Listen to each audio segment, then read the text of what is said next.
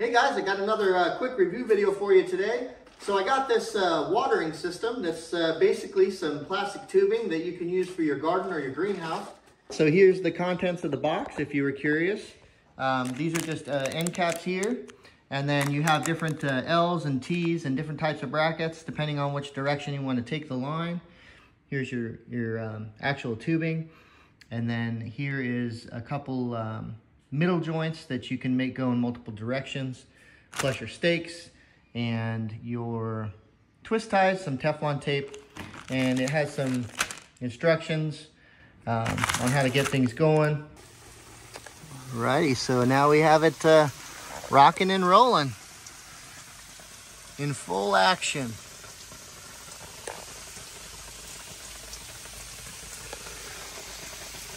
You see, we are getting maximum water, just how we wanted it. So hopefully my plants do a little bit better now.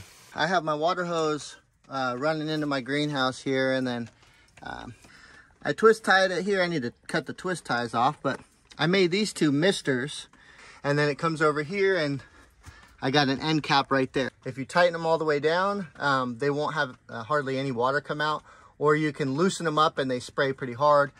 These ones basically sprout out like a flower all the way around, 8 different streams of water, and you can adjust how much water comes out of those.